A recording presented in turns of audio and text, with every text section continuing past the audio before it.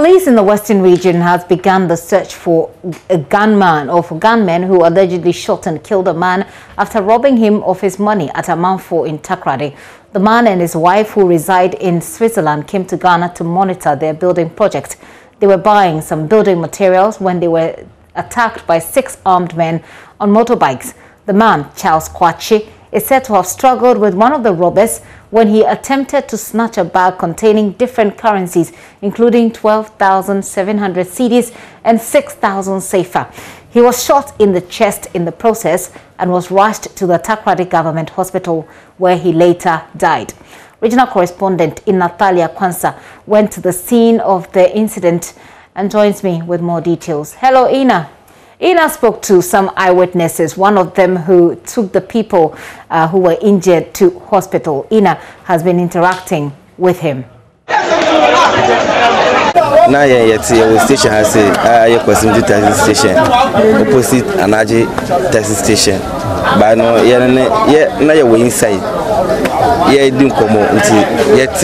No, night say knockout, say a worker to say with them. And I say, Eba Madrim, Nam Madame back on the to say, now there, then a man for boys may be away. Now, your cousins until Namichum or Cold Boy, the American see. But they were not a tunu, I don't know, air course or no. And I get to a mutancy. I make a day call, not just say, Uncle Fono, a famuta, just say, Omodeco, the Abanisano, a coffee papano. Problem now is to a kind of mono, the Aquana papano, or my bonny trap, or that kind of. And then they also take in front, the honor or drive a car. Into Crawford Mudu Hospital, no, we are now say what really happened. Yeah, none can unify front or I didn't tour back seat, and you're driving the no quality, you don't call hospital, you didn't to bed as Nana or Jam, but now home and Shada and ye now more try say, baby miano, I mean mimian in the chest, not just say, I'm a fly ambulance, they were in a situation here, I'm a fly later, I'm a fly ambulance, ambulance, American, them na or the bedroom, not just say. Papa, I am there. Now, wife no kada him fan or what say with him na. Abadan till and Crawford would do one nature them now. For that, Crawford wouldn't they will be to be interested.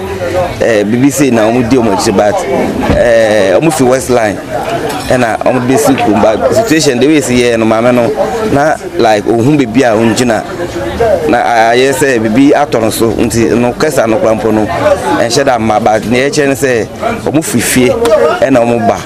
Na omo that time na assembly and say go for no kita motor no bumper to bumper na say omoni papa no ba. Nti papa no bibia obenya park here no ye proximity taxi station opposite Anaji taxi station na hona papa no ye de obe park be dwen yen line no obe dwen line mpo onfika na mu na omo roller no glass no omo roller no esi no omo te anu shedan enye de nti omo roller glass ma no be foam kakra se na be ya omo betimi ayde en front betimi ayde akọ nti nkofo no bae se no omo according to omo na omo wo wangasa na asemsi no se omo de omo sashe ma omo yi mama ne bag no omo twen no entwe na papa no so em se ono so mu oso mu na ye se yete ana Ghana de omo to be se 4.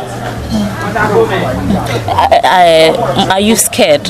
Yeah. Yesterday I was very scared. Yesterday. How?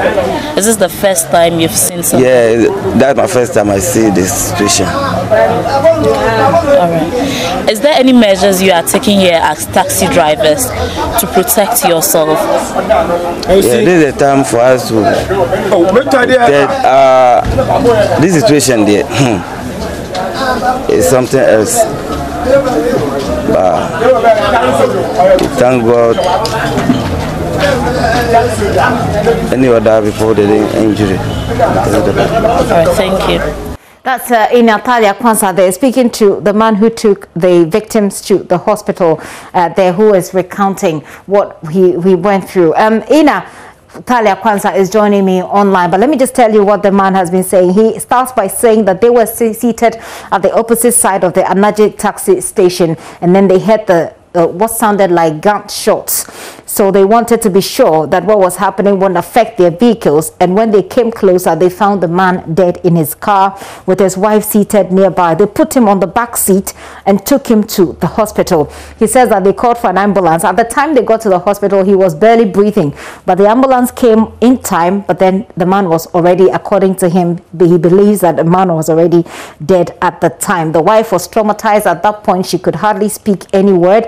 And then they heard, he goes on to talk about the fact that they heard about 4 gunshots and they are very scared. And then he talks about what they want to do, what they can't do, the security that they expect in the area. Ina is joining me once again on the line. Hello, Ina. Hello, Gifty. Ina, so this is for the person who took the people to the hospital. He's obviously shocked at what happened. He is asking for some kind of security beef up in the area. You've been speaking to the Western Region Police PRO. What assurance does he give on the back of this concern that the residents in the area have?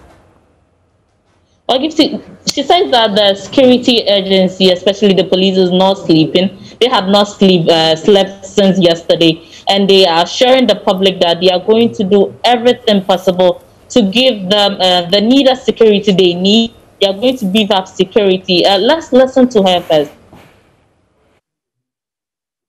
Yesterday at about 2:45 p.m., we received information that a couple had been shot at Amanfo, a suburb of Takoradi. We went to the scene. Information the police are not sleeping. We are calling on members of the public to also get us credible information which can lead to the arrest of these people. Takoradi, we've never witnessed such robberies. It's very worrisome to us, the police in the region. So I wish to assure members of the public that we are putting all measures in place. 1, to ensure that we get the corporate. 2, also to provide security for them, because I know with this incident, people might be worried about their fate when they go to town. I want to assure them that we are working very hard to ensure that we provide the necessary security for them as they go to work, as they go to market, as they go to town to do any business there. But we also want to plead with members of the public to get us information, because looking at what happened yesterday, it was daylight. There were a lot of people there. Anybody who have any little information that might help in getting these people, we will really appreciate it. Thank you. The police is looking for information, but the gentleman you spoke to, like the others, I believe, at this particular taxi station, do not feel safe enough. What more have they been telling you about the security concerns they have, given that there have been at least 3 of these attacks in the last 1 week or less? Yes, Gifty. So these residents who, especially those around the robbery incident yesterday, or who fear to speak on camera because they feel that if these men could identify any of them. For one of them, he said that he saw the one with the gun had not covered his face. So he's sure that they might have seen them. And so they would want the police and other agencies, even if they can add the military, to be patrolling places. And then there was also a concern raised by some of them that yesterday when the incident happened, there was light out. And they think that if it wasn't lights out, there could have been some communication. That is what they are saying. And so they want a lot of security measures to be put in place because they feel they are not safe. And then with the mobile money vendors, which happened on Friday and Saturdays, it looks like I have lost Talia Kwanzaa there, but she was just giving us some information about the recent robberies or suspected robberies that have been recorded in this particular area. Now, what we wanted also to find out from Ina, as part of the police's efforts at clamping down on these people, these gunmen, was to find out whether or not there is a possibility of any CCTV camera at all in this area. We're unable to reach Ina at this point, but we'll keep our eyes on that particular story.